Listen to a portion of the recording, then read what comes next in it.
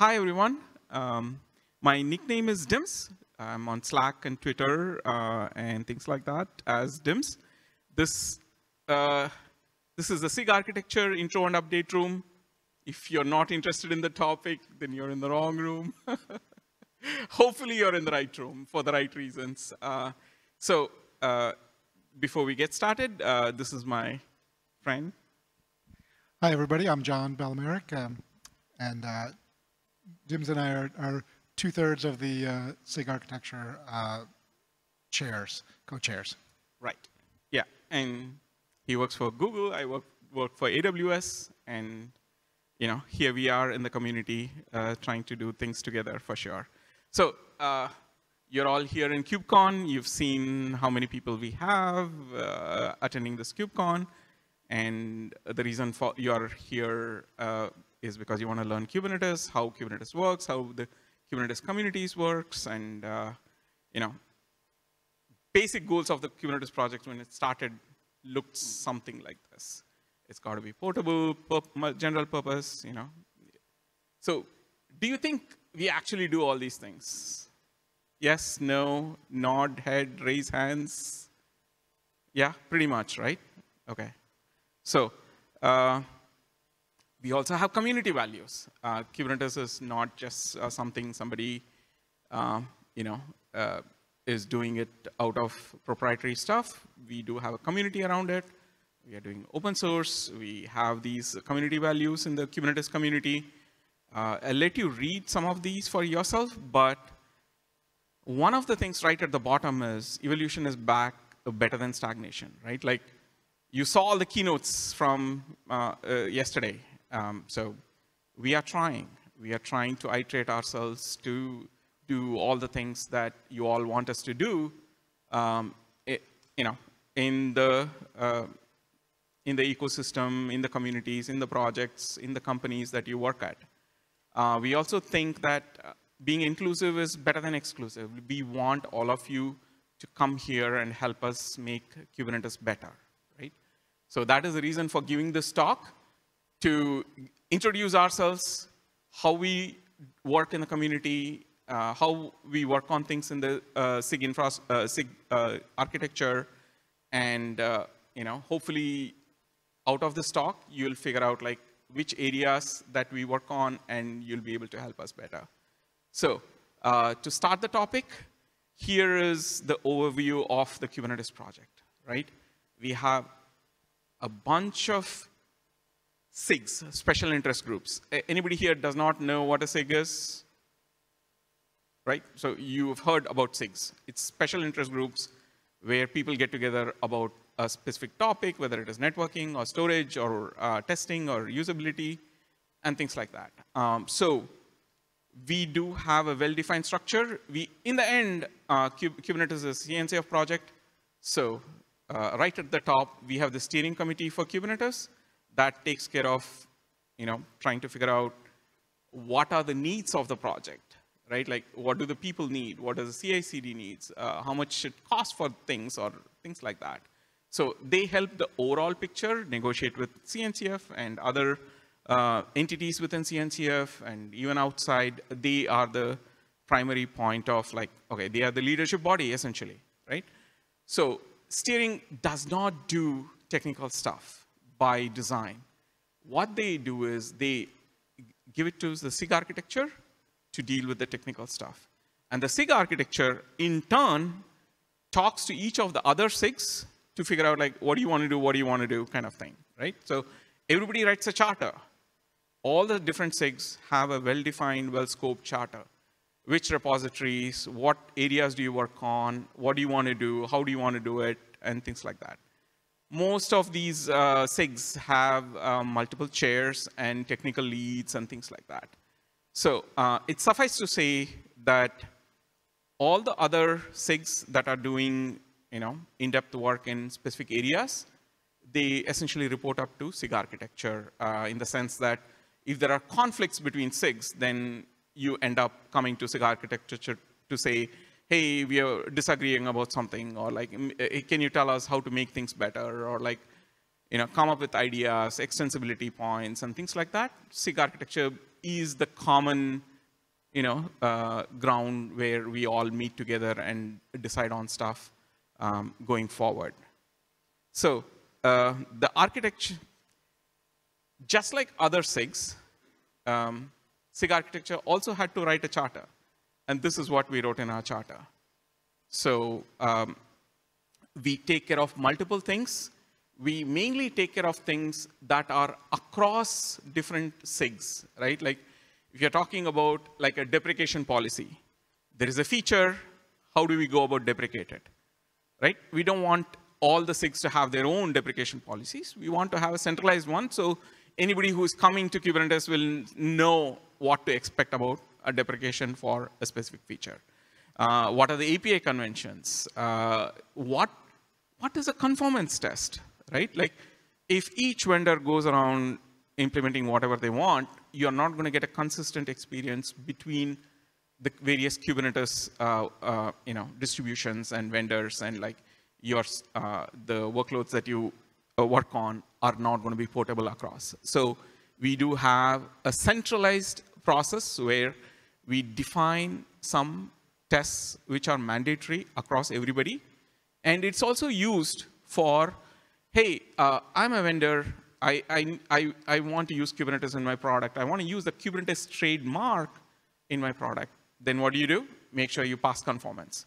So that is what the SIG architecture scope is, to make sure that we are taking care of things, technical side of things, not the people side of things. People side of things is mostly on the steering side. So we're talking about cross-cutting processes. You don't have to take a screenshot of all this. The slides are going to be available, so the links, you can click on them to figure out like, hey, how do I create a new enhancements? How do I ask for an enhancement? How do I know if one of the features is production ready or not, right? So we have cross-cutting processes, and we try to maintain them in a central location for people to look up and things like that in the enhancement repository and so on. What other kinds of issues do we deal with? Behavioral questions, and we do have some conflicts occasionally on like technical matters, on like if there are multiple choices of how to do things, maybe one of them is like a tactical thing which can be quickly done and shipped, but then it might not work in the long run, right? There might be another one which is slightly longer distance and so on.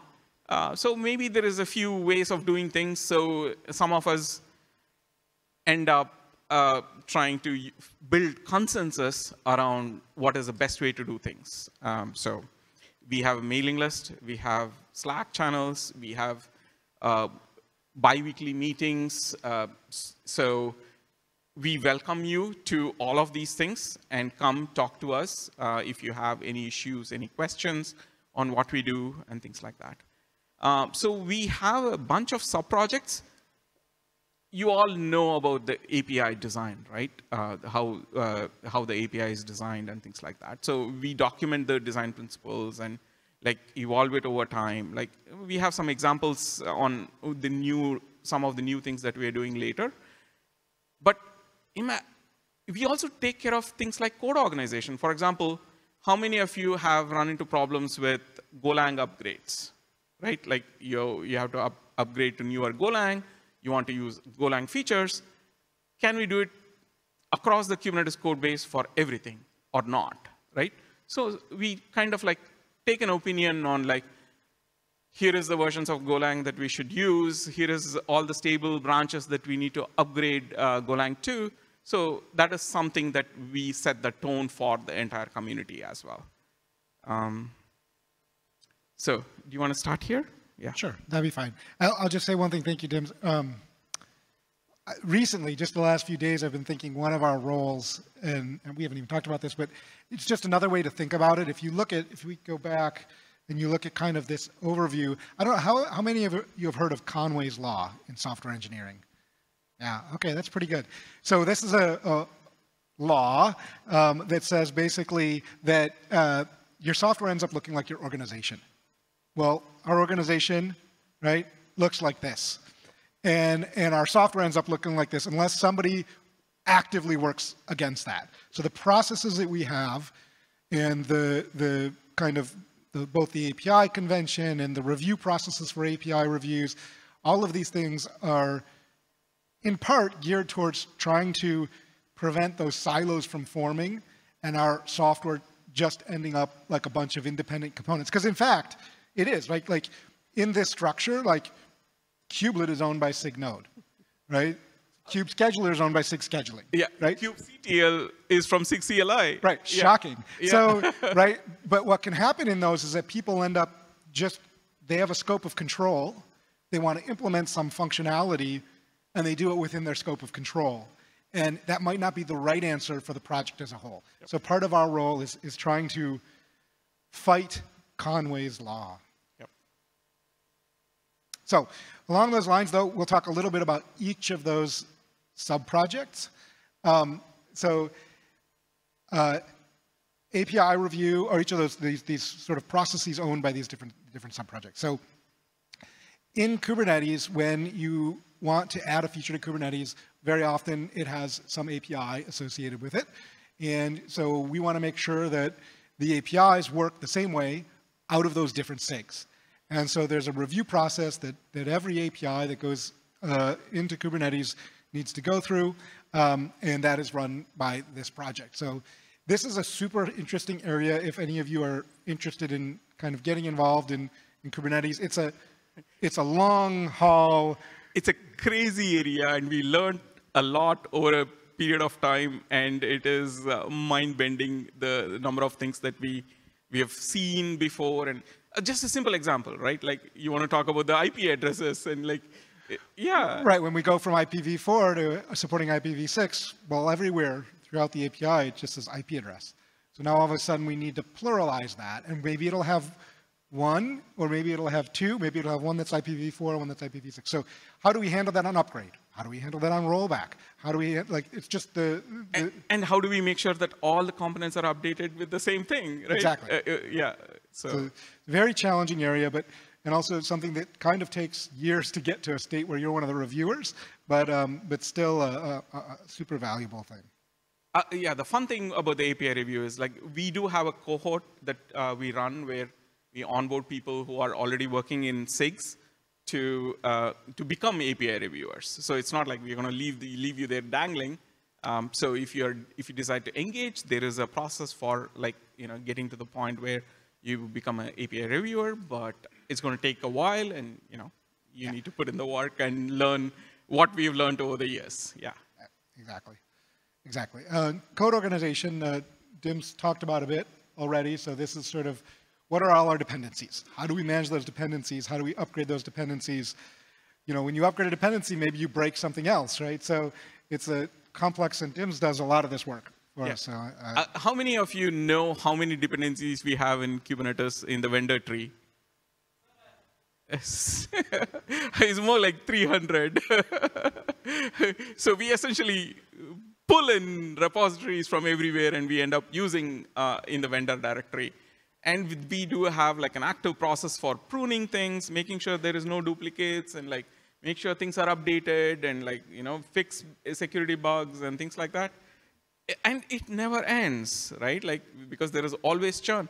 Sometimes repositories goes missing, right? Like somebody is a personal repository, or they change the name of their org, GitHub org, and like poof, it's gone, right? So we have to keep up with the times and keep up with like. And sometimes they get orphaned where nobody's maintaining it. And exactly, that has happened so many times, right? And we need to find out. Oh, did anybody else fork it? Is there an active fork? Or do we need to fork it and keep it for ourselves? And like, how do we maintain the fork if we don't know what is in the fork, right? So that's plenty of, we have scars from a lot of those battles. We do, but this is actually a super interesting place for somebody who knows Go, but doesn't necessarily know all the vagaries of how Kubernetes works, right? Where you can actually get involved immediately and make a real impact. Yeah, and also the fun thing here is, it's easy to get into, right? Like we have a shell script that says, I want to update this dependency to this version, right? Anybody can run it. And then there is one more shell script that says, hey, make sure that everything is updated fine. Everybody can run it, right? And then the thing is, like, you send it to the test PR, and then you can watch the stuff explode. That's the explosion of red. Yeah, exactly. But that's a learning curve, right? So once you get to that point, then it's like, okay, maybe I shouldn't use this specific version, and I should use a lower version. Or maybe I need to go open an issue with that other repository and wait till they fix the problem that we see before we update ours. Enhancements. So Jim's mentioned earlier, hey, what do you do if you want to enhance Kubernetes? So we have a process for that. If you have an enhancement that's significant, not just a bug fix, which obviously we love bug fixes, and please make them happen. But if you want to make a functional change or a change that's potentially disruptive during upgrade or to users in some way, then that needs a lot of eyes on it. So this is a design process where you sort of put down, here's what I'm interested in doing, here's why I'm interested in doing it, and here's the SIGs that would be, typically any change comes out of a SIG. Here's the SIG that would be sponsoring it, and you try and bring in the right people to start to review it and put together. And it's a living document, right? Like every time, the people who wrote the initial KEP might not be around in a year or two. So this is the way, and this is the place we remember things, right? So, and we know what to do next. So when we are writing the KEP, we'll say, oh, alpha, here is what we need to do. Beta, here is what we need to do. And then we go on tweaking it. And then when we realize that we put ourselves in a corner, then we try to get out of it by saying, okay, we are still going to be this in beta, and we'll do some other things when we hit GA, things like that. So exactly. And so SIG Architecture owns that process. So there's actually a group of people that manage that process because it's as you can imagine, if you're a software developer, having to go through design reviews and all this, people get irritated by this whole process. So this is one of the areas that we really would love help in making this process smoother and better. So for example, we have an issue right now where if the burden sometimes involved in producing a KEP with all the details that you need for a KEP for a major feature don't necessarily apply to certain types of sort of very lightweight changes or policy changes within the organization or something like that. But people end up going through the process anyway. So like we could definitely use help from like a project or program manager type people. And this is not just for you, it's for all of us too. Like we have to write KEPs for everything. Everything, all the time. So we try to keep ourselves honest in that case, yeah. Yes, for sure. And then conformance testing. So Dim's mentioned that we have a conformance testing program in Kubernetes. The way this works is actually jointly run with us and the CNCF. So the CNCF runs kind of the program. So every time GKE comes out with like a new major version, we have to run a set of conformance tests. We submit the results of those tests to the CNCF, and then CNCF says, yes, you passed those, so you can still use that K in GKE. Same with EKS. Same with any vendor. Yeah. Exactly. Yeah. So unless we pass those tests, the word Kubernetes cannot appear in our product name. Right. So that's owned. That process of evaluating the tests is owned by CNCF, but the actual contents of those tests, what those tests are, and it is owned by SIG Architecture. Right. Essentially by the community, not the vendors. So we are wearing community hat when we are talking to you all about this. Yes, getting back to the values of community over, like project over product, which is really, really well respected in the Kubernetes community. Production readiness review. So this is another one of these cross-cutting processes. So in that KEP, that enhancement proposal process, well, anytime you introduce a new feature to a software system, you probably are going to break some people. It's because you'll create a bug, or something like that. So the production readiness review process isn't for, is Kubernetes production ready? We know it's production ready. It's used all over the place. It's for, is the new feature production ready? So we have a bunch of questions we ask the developers, and we say it's part of that design process. And developers are, building their feature. They're concerned with thinking about their users and how they can meet their users' needs. They're not always the people who are running the 10, 20, 30, 50,000 cluster fleets. And, at least, for the cloud providers, that's a big concern. We have many, many thousands of clusters. And if a new feature gets added, we want visibility into, did that break any of our users before our users see it?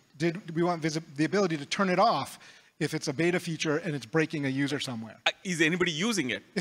Yeah. How many times are they using it, right? Like, take monitoring, right? And can people go switch it on, switch it off? Can they go back and backwards and forwards if they need to? Can they roll it out? A lot of the times, it's trying to make people think, especially the developers who might not be used to thinking in putting themselves in the shoes of the cluster operators. I mean, taking the IPv6 case. So when IPv6 came out, I was doing the production iteration review, and I asked the question, okay, what happens when you roll back or roll forward? Right? And it's like, well, we have to basically recompute all of the endpoints in this service.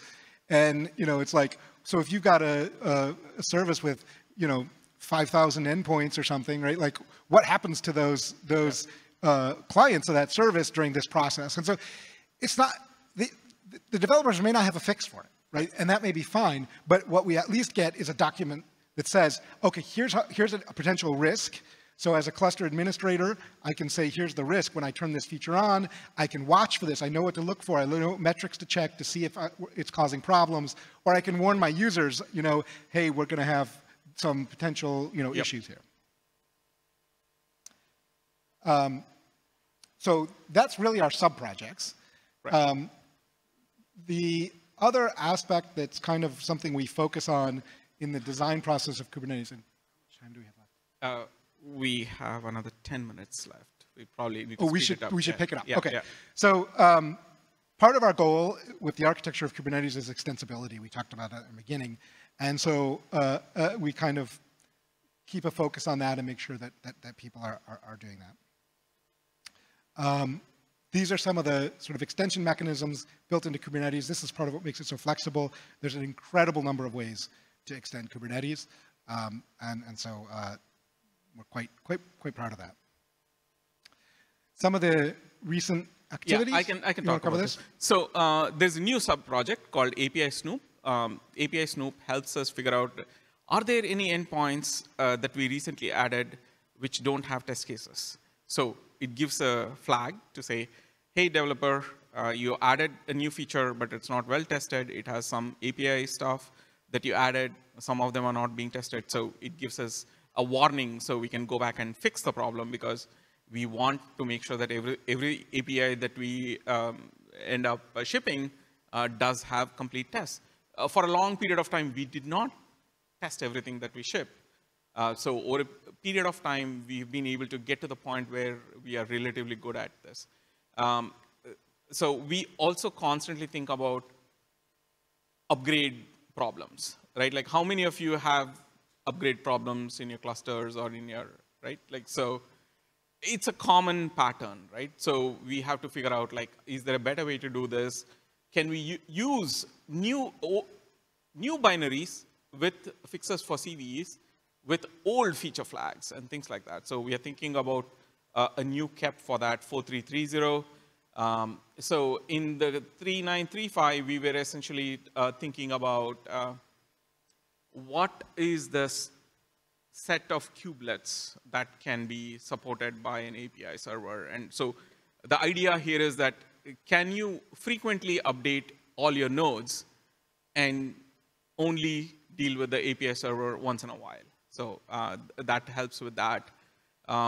And you all have scanners in your companies. And like, if you have problems, then you go open an issue or talk to a vendor and say, hey, this container image is this binary, and like, there is this CV, and like, we got to fix it. Otherwise, the security people are going to come after us and stuff like that, right? So we use Go to compile and build, and we have set of supported stable branches. For a while, we used to have supported branches where we were using old versions of Go, which were no longer supported by that community.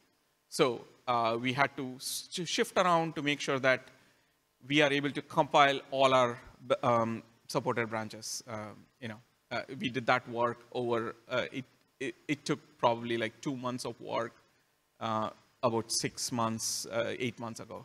So you want to talk about that? Sure. So the last one here is, you may have seen the keynote yesterday that Kevin did. And essentially, we want to take that work that's coming out of DRA, and we're taking a look at the way that Kubernetes manages hardware resources in general and trying to improve the sort of granularity or visibility into hardware that Kubernetes has. I bring it up here because it's very cross-cutting.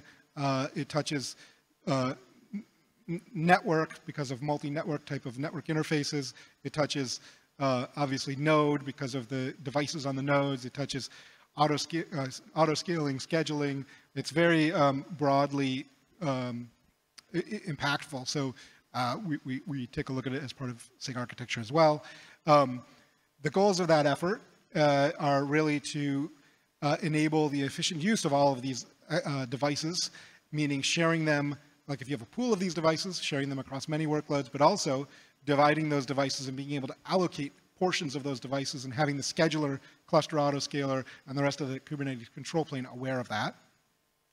And also to do that in a workload-oriented API. So this is where I get back to Conway's law. So we have certain APIs within Kubernetes that were built, say, by the node team that kind of are done at the node level, right? So you can configure NUMA topology policies at the node level, but it's difficult for a workload author, other than using a node selector, to declare their intent for what type of policy to use. So we're hoping to take this opportunity to reorient back towards a more workload-focused API, where we have the workload author, the pod spec, writing in their pod spec, saying for this particular pod or this particular deployment, here's the type of topology policies I need, and be able to implement those on the node, either by targeting a node with that topology policy, or hopefully in the longer run, evolving topology policy to not just, the topology manager not just have a static policy, but a dynamic policy that can be on a per workload basis. So here, if you were attentive, the question you might ask is, hey, you just told me about all the extensibility stuff. Why can't it be an XML stuff? Can you not do a CRD and stuff like that? And the answer to that is? It's that you need the, all of these in-tree components like scheduler and cluster autoscaler and Qubit, all to understand the same language. Yes. That API that was built in. And when we add it here, then we still support all these things in the internal components, plus the same things can be used by all the external components that are out there. Right. Carpenter, external, all those things, external schedulers and Volcano and everybody else can inherit the same benefits that our in-tree stuff does too.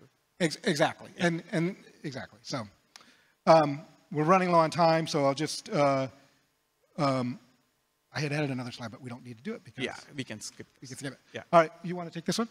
Sure. So we do focus on extensions. We need to build out conformance a little bit more. So another problem that we usually have is around beta features, right? Some of the beta features are on, some of them are off. So we need to switch them on and take them to GA. So you know that you can rely on them to be available across all the vendors.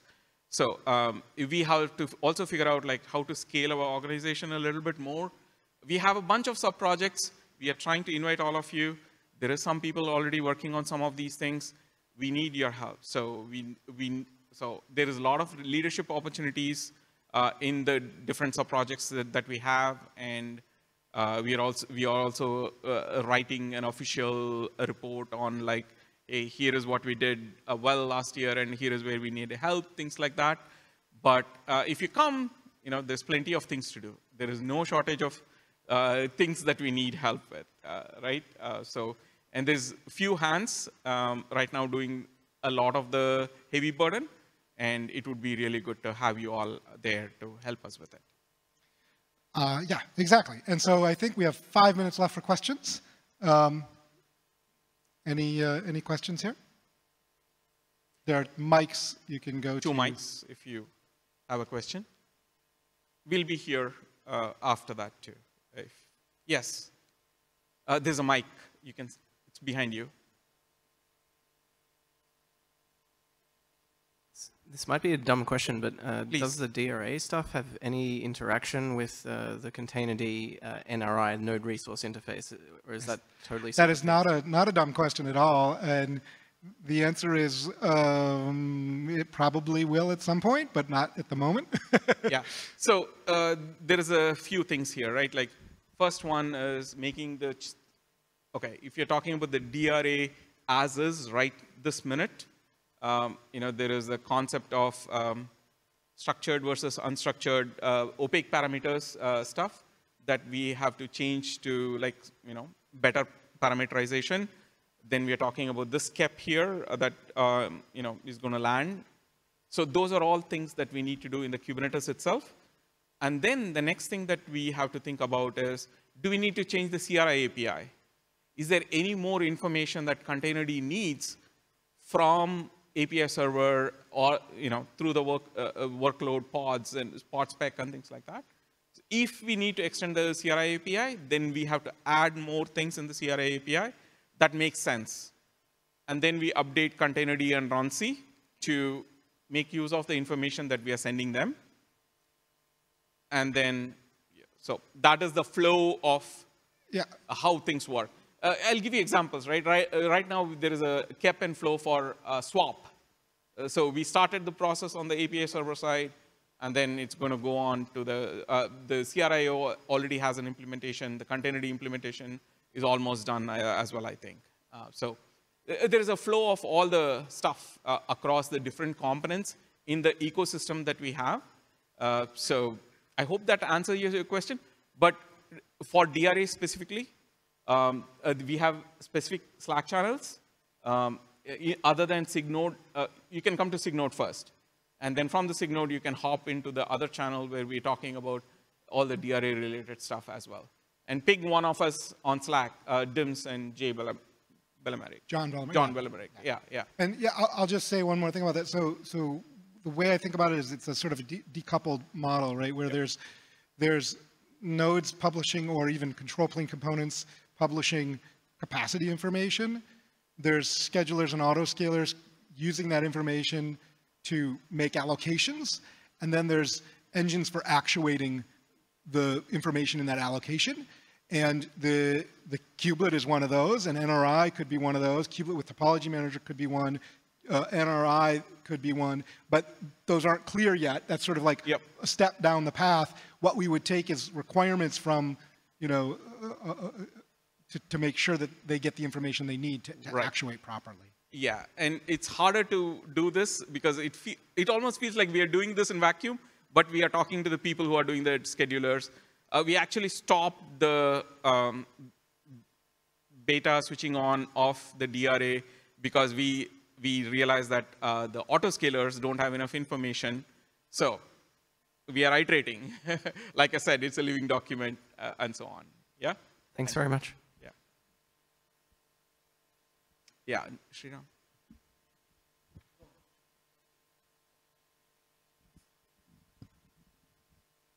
Yeah, so this might be an actual dumb question, but I wanted to know more about the production readiness review process and whether, so please correct me if I'm wrong. So as I understand it, it is limited just to the KEP and not the actual code review.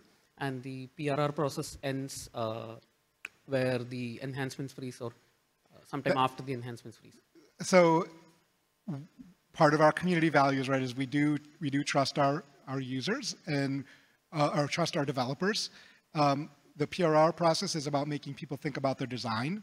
The PRR reviewers aren't going to go into each of those code paths and look at the code that's actually being submitted. That's up to the approvers for that area of code. So PRR is kind of at the design level, like, did you think this through? Did you think this through? Okay, add this feature gate. But that gets captured in the cap, right? Basically, it affects the evolution of the cap. And then from there, we do rely on the actual owners of the components that are being modified to validate that, you know, the code that's being checked in matches the cap. Thank you. Any other question? Thanks a lot. Hope this was useful to you, and we hope to see you on Slack, at least. Thank you.